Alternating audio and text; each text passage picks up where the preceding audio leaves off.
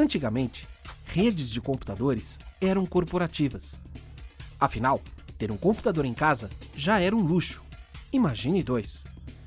Além do mais, por que passar por todo o trabalho de montar uma rede se todos os seus arquivos cabiam em uma pilha de disquetes? Mas os tempos mudaram.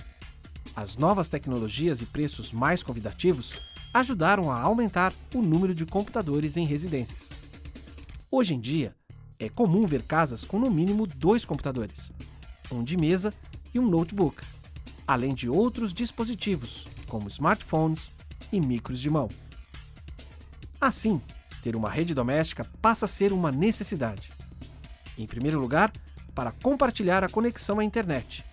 Em segundo lugar, para compartilhar periféricos de uso comum, como impressoras e discos externos, onde você pode ter todas as suas fotos, vídeos e músicas de casa em um único local, acessível por todos. A grande maioria dos notebooks e alguns computadores de mesa já vêm prontos de fábrica para acessarem as redes Wi-Fi, como são conhecidas as redes que não usam fios para conectar computadores e outros dispositivos. A principal vantagem desse modelo de rede é a liberdade.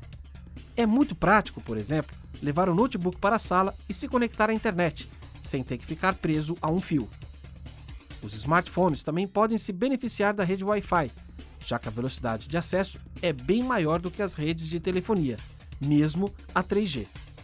Mas antes de montar nossa rede sem fios, é importante sabermos as diferenças que existem entre os diversos tipos de redes Wi-Fi, os padrões e descrições de siglas que comumente são associadas com essa tecnologia.